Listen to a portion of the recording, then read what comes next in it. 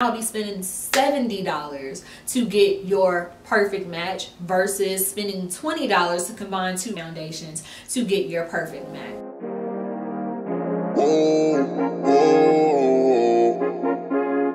Yeah, sometimes we laugh, sometimes we cry, but I guess you know now. Hey guys, what's up? It's me, Cece, and welcome back to my channel. If you are new, welcome. I hope that you would stay, subscribe, and become a part of the Fashionceesta family. Here on my channel, I give you guys affordable options to be your baddest bitch. Today, we are going to be talking about drugstore foundation dupes for my favorite high-end foundations.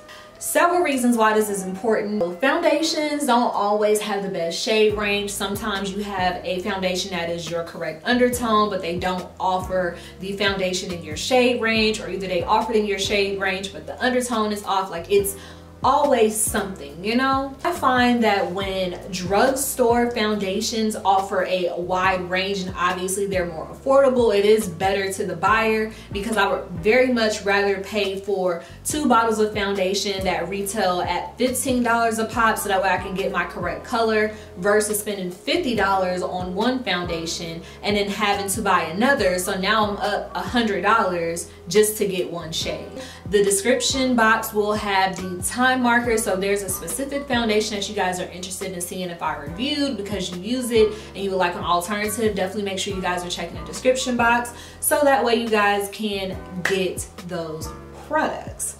The very first foundation on the chopping block, I have to start off with the foundation that has slowly but surely become my favorite product. Morphe Filter Effect foundation. I think that it is so nice, it's so radiant, and it always leaves my skin looking healthy and glowy. This foundation actually retails for $20. You can get it from Ulta or obviously from the actual Morphe website or Morphe store. I'm in the shade Deep 34 in the Morphe Filter Effect foundation. Now there is another drugstore foundation that's even cheaper than this one that I feel also wears the same, except for this foundation is actually a full coverage radiant foundation, and that is the Maybelline Superstay foundation. I'm in the shade 360 Mocha, and this foundation actually retails for $11.99. The foundations both last all day. They photograph beautifully. Those two foundations are very similar to me as far as drugstore products. There's obviously 2 different price points, so if a $20 foundation is not in your budget, even though that is considered cheap for a foundation, then you can definitely check out the Superstay foundation. Now when it comes down to the foundation that they are up against, is none other than my girl, the NARS Natural Radiant Foundation. In this foundation, I toggle between Monos, I believe that that's how you pronounce it, and New Caledonia, I believe that that's how you pronounce that as well. You know, I don't know what these languages are, but you know, I try to pronounce it to the best of my American ability. The NARS Natural Radiant Foundation retails for $49. And let me show y'all how much of my money's worth I try to get out of my foundations. Do y'all see that? Like, this foundation is at its wit's end. Like, I probably wouldn't even be able to get a full face out of this.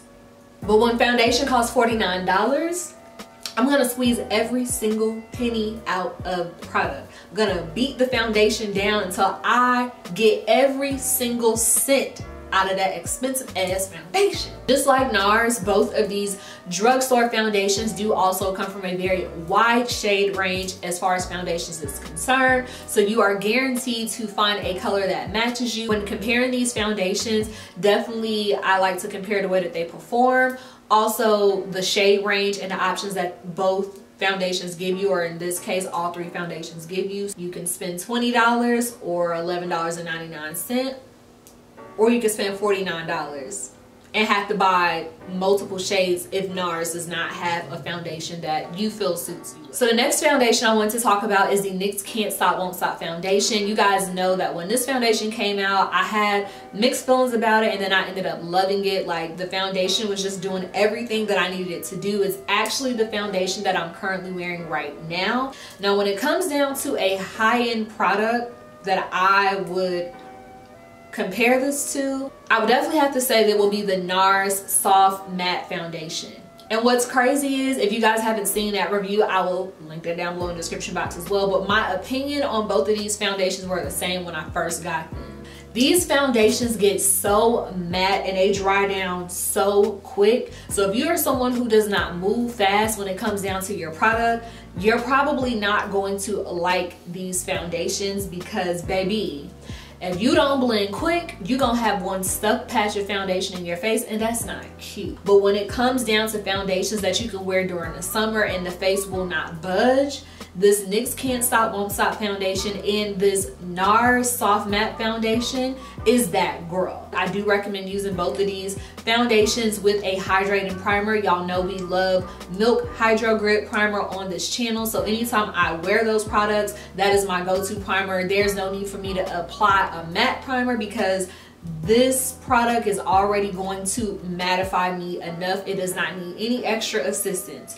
Both of those products are also great in a way that you don't have to necessarily use a finishing powder on them unless you want to marry all of your products together, because both of these foundations actually set themselves, they're so damn matte. The NYX Can't Stop Won't Stop foundation retails for $14.99, and then the NYX Soft Matte foundation retails for $40.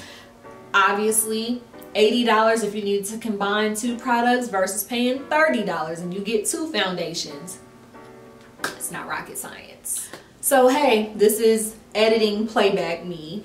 I wanted to mention that I use the shade Cocoa currently with a little bit of mocha mixed in it, and then if I've been outside and I've been getting super tan or darker, should I say, then I'll use Deep Rich. I don't think that I mentioned it. I know that I said the name of the NARS foundation that I use, or maybe I did.